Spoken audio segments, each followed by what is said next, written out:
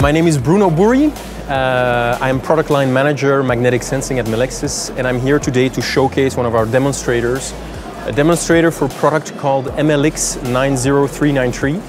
It's a 3D magnetic sensor based on the Hall effect, using the proprietary Melexis Triaxis technology. This demonstrator is essentially a knob. We call it the E-knob. It's a knob that somehow mimics a human-machine interface that you have at many occasions. If you want to use a dial of a washing machine, if you want to control something in your car, the knob is basically a good means of, let's say, selecting something in a menu and scrolling down rapidly to select something at the end. So this demonstrator basically relies on, let's say, a button. So this knob is, let's say, a big piece of aluminum, where the centerpiece here in the middle, you can see a very small region which is in white, and this is the magnet. And this knob basically is contactless, positioned above the sensor which is here inside the demonstrator. This demonstrator is accompanied by a LED ring, LEDs, and these LEDs will basically follow and mimic the motion that we do with the knob once the knob is on top. So I will place the knob again on the board, and you can see clearly that if you turn, you start seeing a kind of incremental increase of these LEDs up to 360 degrees, and then it restarts until you continue the motion completely.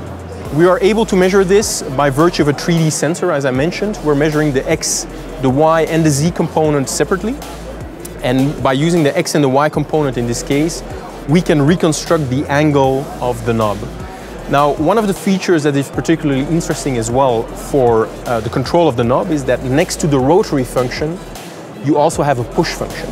Now, I will change the mode of the demonstrator right now to the situation where we have 3 LEDs that are still following the angular motion of the device.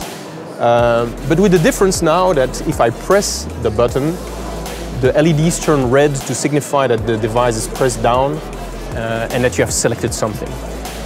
So, as I mentioned, there are various applications for this device, both in automotive and non-automotive. But in particular here, I think for human-machine interface, this device is very well suited and extremely flexible.